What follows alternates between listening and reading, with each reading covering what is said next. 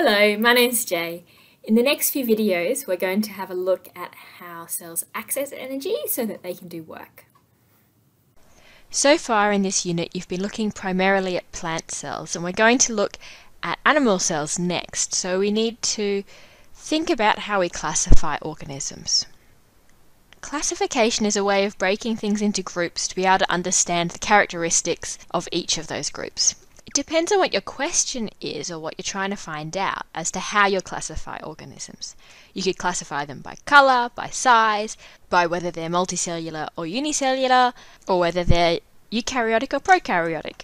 In biology, we have a lot of different ways of classifying things, and sometimes they will overlap. Another way of classifying organisms is through how do they get their energy. So how do you get your energy? If you had some cereal for breakfast, you might have got your energy for today through your cereal. Where did that cereal get its energy? Cereal was once part of a plant growing in a field, and the plant would have got its energy from the sun. You probably also had milk on your cereal, and you can get energy from milk as well. Where did the milk get its energy? The milk came from a cow. The cow got its energy from the grass. The grass got its energy from the sun.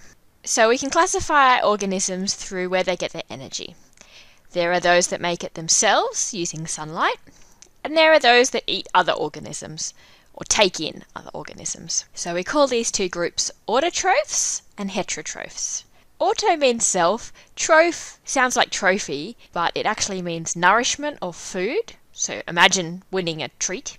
And hetero means other, so rely on themselves to get nourishment and rely on eating other things to get nourishment. Okay, we can classify now our little scene by who's an autotroph and who's an heterotroph. So we're just going to classify the living organisms. Our person eats the cereal, they're a heterotroph. The cereal growing in a field got its energy from the sun, it's an autotroph. The cow eats the grass to get energy, so it's a heterotroph, and the grass gets its energy from the sun, so it's an autotroph. We didn't have any smaller organisms in our scene. Some bacteria are autotrophs, fungi are heterotrophs, and some bacteria are heterotrophs as well.